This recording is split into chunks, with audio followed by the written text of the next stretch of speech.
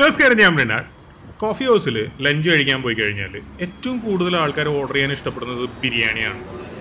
ഈ ബിരിയാണി രാത്രി വരെ ഉണ്ടാവും. അപ്പോൾ പല റെസ്റ്റോറൻറ്റുകളിലും രാത്രി പോയി കഴിഞ്ഞാൽ അത്ര ഫ്രഷ് ബിരിയാണി കിട്ടൂല. പക്ഷേ കോഫി ഹൗസിൽ ബിരിയാണിക്ക് വില കുറവാണെങ്കിലും വെജിറ്റബിൾ ബിരിയാണി എന്തോ 60 രൂപ മുതൽ AC ചിക്കൻ ബിരിയാണി 125 രൂപ വരെ. ഇതാണ് ബിരിയാണിയുടെ ഒരു റേഞ്ച്.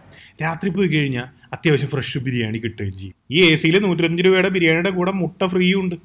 പിന്നെന്താ വേണ്ടത്? കോഫി ഹൗസിൻ്റെ സിഗ്നേച്ചർ എന്ന് പറയുന്നത് നമുക്ക് നമ്മുടെ വീടിന് ഓർമ്മ വരുന്നുള്ളതാണ്. ഈ ബിരിയാണി കഴിക്കുമ്പോൾ നമുക്ക് നമ്മുടെ വീടിന് ഓർമ്മ വരും. വീട്ടിൽ നമ്മളൊരു ബിരിയാണി ഉണ്ടാക്കാൻ ട്രൈ ചെയ്താലേ എങ്ങനെ ഇരിക്കുമോ അതുപോലെ ഉണ്ട്. ബിരിയാണിയുടെ ഒരു ജീരകശാലയോ കൈമയോ ആണെങ്കിൽ അകത്ത് കണ്ട് കടിക്കണം എന്നാണ് പറയുക. അതിൻ്റെ അർത്ഥം അരി വേവരുതെന്നല്ല. പക്ഷെ ഇത് എന്തിട്ടില്ല, സംഭവം ഫ്രഷാണ്, വീട്ടിലുണ്ടാക്കുന്നതാണെന്നൊക്കെ പറഞ്ഞിട്ട് ബിരിയാണിക്ക് ഭയങ്കര ഹൈപ്പ് കൊടുത്തെങ്കിലും അത് കഴിച്ചു നോക്കിയപ്പോഴാണ് മനസ്സിലായത് വീട്ടിലുണ്ടാക്കി ബിരിയാണി കൊളായി പോകുമല്ലോ, അതുപോലെ ആയിപ്പോയിരുന്നു. കുഴപ്പമില്ല, ഇത് വേറൊരു സ്ഥലത്തെ വേറൊരു കോഫി ഹൗസിലെ വേറൊരു ബിരിയാണി. ഇത് ബീഫാണ്, ചിക്കൻ അല്ല. ഇതിലും മുട്ടയുണ്ട്. ബീഫ് ബിരിയാണിയിലും മുട്ടയാണ്. ബീഫിൻ്റെ പീസുകൾക്ക് പൊതുവെ നല്ല ടേസ്റ്റ് ആയിരിക്കും കോഫി ഹൗസിൽ. അത് ബീഫിൻ്റെ കറികളായാലും അതെ, ബിരിയാണി ആയാലും അതെ.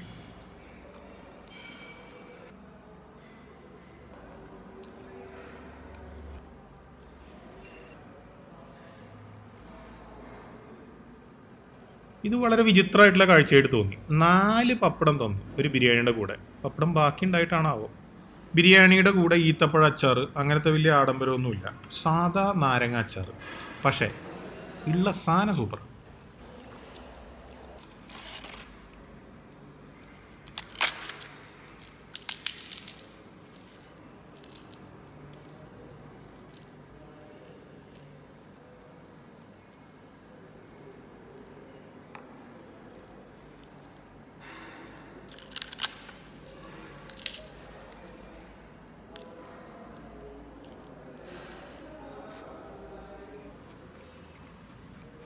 ഇത് വേറൊരു കോഫി ഹൗസിലെ വേറൊരു ബിരിയാണി.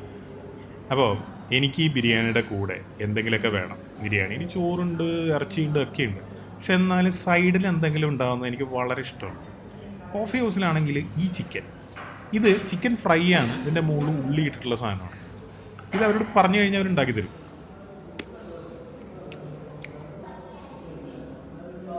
അതുപോലെ ബിരിയാണി കഴിച്ചു കഴിഞ്ഞാൽ ഒരു കാപ്പി, അതിൻ്റെ കൂടെ മധുരത്തിന് ഒരു ബോംബെ ടോസ്റ്റ്, വളരെ നല്ലത്.